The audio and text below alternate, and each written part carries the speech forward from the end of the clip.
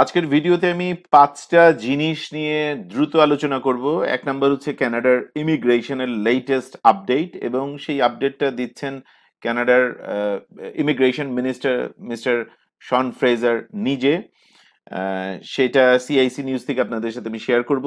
একই সাথে study permit সংক্রান্ত অগাস্ট মাস পর্যন্ত আপডেট এবং ওয়ার্ক পারমিটেরও এখনকার অবস্থা। তাহলে এই 3টি আপডেট আমি শেয়ার করছি আপনাদের সাথে। পাশাপাশি কি করলে ওয়ার্ক পারমিটের ক্ষেত্রে আপনি নিজে সফল হতে পারেন সেইটার আমি একেবারে ইফেক্টিভ কায়দা বলে দেব। Last but not the list, যারা বারবার জানতে যাচ্ছেন আর সিআইসি মৌলি তাসনুভার সাথে কিভাবে অ্যাপয়েন্টমেন্ট নেবেন সেই কায়দাটিও বলে দেব। যে বিষয়গুলো আমি বললাম এই বিষয়ে আপনার আগ্রহ থাকলে সাথেই থাকুন।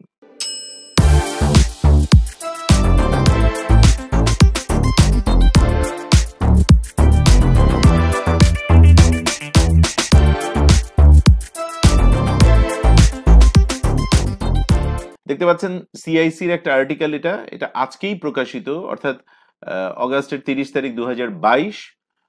এটার টাইটেল হলো minister Fraser provides an update on immigration backlog. এই যে কয়েক মাস আগে আমরা জানতাম যে 18 লক্ষ আবেদন, নানা প্রোগ্রামের প্রায় 18 লক্ষ আবেদন ব্যাকলগে আটকে আছে। সেইটা কত দ্রুত ব্যাকলগটা কমিয়ে এটাকে স্পিড আপ করা যায় সেইটার জন্য কি কি পদক্ষেপ নেওয়া হয়েছে এবং এখন পর্যন্ত কি অবস্থা সেটা মিনিস্টার হিমসেলফ মিস্টার শন ফ্রেজার এটা একটা আপডেট দিয়েছেন। সেটা নিয়ে আর্টিকেল নিউজ সিআইসিতে আমি আপনাদের সাথে এটার জাস্ট 2-4টা লাইন শেয়ার করে তারপরে আমার মতো করে আমি কিছু তথ্য আপনাদের সাথে শেয়ার করব। এখানে ওরা বলেছে on August 29 immigration minister Sean Fraser joined other task force members to update Canadian and newcomers on what the government is doing to address the backlog and improve the immigration system. Fraser is an ex officio member of the task force created in June to reduce wait times for immigration documents and passports. At a press conference, the task force discussed development over recent months as well as the underlying pandemic-related reasons for the significant surges in demand for travel and for other government services. The task force has been meeting regularly throughout the summer to identify priority areas for action and outline short and longer-term solutions.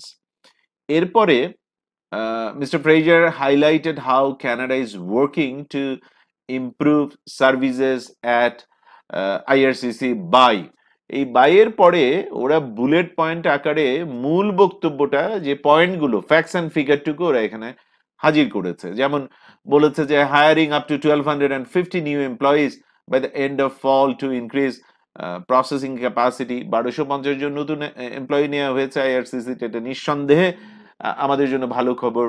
পাশাপাশি মডার্নাইজিং and স্ট্রিমলাইনিং IRCC operations to make কানাডার system more sustainable in the long term, welcoming over 300,000 new permanent resident as of August 2022. এই জায়গাটিতে আপনাদের নিশ্চয়ই মনে আছে যে এই বছর ইমিগ্রেন্ট আসার কথা হচ্ছে 4,32,000, এটা হচ্ছে টার্গেট। এর মধ্যে এখনো 4 মাস বাকি আছে, কিন্তু অগাস্টের মধ্যেই মোটামুটি হারে 3 lakh new ইমিগ্রেন্টকে, new permanent রেসিডেন্টকে welcome করা হচ্ছে। এরপরে ওরা বলেছে issuing 349,000 work permit from January 1 to July 31st this year compared to approximately 112,000 issued during the same period in 2021. এটাও একটা খুবই ইতিবাচক সংবাদ, ভালো সংবাদ। আপনাদের সাথে আমি এর আগে শেয়ার করেছিলাম যে গত কয়েক মাসের ভিডিওগুলো আপনারা দেখবেন, কানাডাতে 9 থেকে 10 লাখ শূন্য পদ আছে এবং সেগুলোতে কিভাবে বিভিন্ন জব পোর্টালে গিয়ে আপনি আবেদন করতে পারেন, আবেদনের প্রক্রিয়া, সেটার জন্য একটা কেনেডিয়ান স্ট্যান্ডার্ডে আপনার একটা সিভি তৈরি করতে হবে। সেই কেনেডিয়ান সিভি বা রেজুমেটা কিভাবে আপনি তৈরি করবেন, সেটা কভার লেটারটা কিভাবে এক প্যারাগ্রাফে আপনার ফ্যাক্টস অ্যান্ড ফিগার দিয়ে কোর কম্পিটেন্সিটাকে বুলেট পয়েন্টের মাধ্যমে তুলে নিয়ে এসে কভার লেটার লিখবেন, সেটা সলিসিটেড আনসলিসিটেড যে প্রকারের কভার লেটারই হোক না কেন। এইসব বিষয়ে আমি 2-3টা ভিডিও দিয়ে গত 6-7 মাসে কথা বলেছিলাম এবং আমার কানাডা বিষয়ক সিভির যে ভিডিওটা, কভার লেটার লেখার ভিডিও, এটা লাখো ভাই বোন এগুলো দেখেছেন, দোয়া দিয়েছেন। অসংখ্য ভাই বোন উপকৃত হয়েছেন। সুতরাং এখনো আপনারা যারা এই বিষয়ে আগ্রহ আছে কিন্তু মিস করে গেছেন, তারা অবশ্যই এটা দেখে নেবেন। স্টাডি পারমিটেরও এখানে একটা নিউজ আছে, দেখুন, finalising almost 360,000 study permit between January and July 31st, 2022 compared to about 306,000 finalized in the same period last year. Study পারমিটের ক্ষেত্রে আমরা যে মানে চ্যালেঞ্জের মধ্যে আছি, বাংলাদেশ সহ যে দেশগুলো এসডিএস লিস্টের মধ্যে এখনো অন্তর্ভুক্ত হয় নাই, তাদের বেলাতে অনেক বেশি সময় লাগছে আমরা জানি। কিন্তু আল্লাহ যদি দয়া করেন, কানাডার থেকে আপনারা জানেন এমপি মিস্টার ব্র্যাড রেডেকপ এবং এরকম আরো 2-4 জন এখানকার খুব পাওয়ারফুল মানুষ চেষ্টা করছেন আমরা জানি, এবং আল্লাহ দয়া করলে এবং তাদের চেষ্টার ফলে আশা করি এই বছরে শেষ নাগাদ আমরা একটা ভালো খবর শুনবো। কবে শুনবো সেটা আমরা জানি না, কিন্তু আশা করছি আমরা ইনশাআল্লাহ, আল্লাহ দয়া করলে আবারও বলছি আমরা শুনবো। ওয়ার্ক পারমিটের জায়গাটা একটু ফোকাস করতে চাই।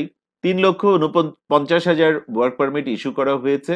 আমি এখনো নিজে বাংলাদেশ থেকে সরাসরি কেউ জব অফার নিয়ে ওয়ার্ক পারমিট নিয়ে কানাডায় ল্যান্ড করেছে এমন কাউকে বাংলাদেশ থেকে দেখি নাই, কিন্তু অন্য দেশ থেকে দেখেছি। আর এখন যেহেতু আমরা একটা regulated Canadian immigration consultancy firm পরিচালনার সাথে যুক্ত আছি, আমার ওয়াইফ মৌলি তাসনুভা যেহেতু একজন রেগুলেটেড কেনেডিয়ান ইমিগ্রেশন কনসালটেন্ট, যার ফলে আমাদের ক্লায়েন্ট দেখারও এখন সুযোগ হচ্ছে যারা পৃথিবীর অন্য, বাংলাদেশি ভাইদের কথা বলছি, বোনদের কথা বলছি, যারা পৃথিবীর অন্য একটি দেশ থেকে নিজের চেষ্টায় জব অফার নিয়ে তারপরে ওয়ার্ক পারমিটের জন্য আবেদন করে, এবং সেই ক্ষেত্রেই তারা আরসিআইসি দের হেল্প নিচ্ছেন, যাদের দরকার তারা নিচ্ছেন।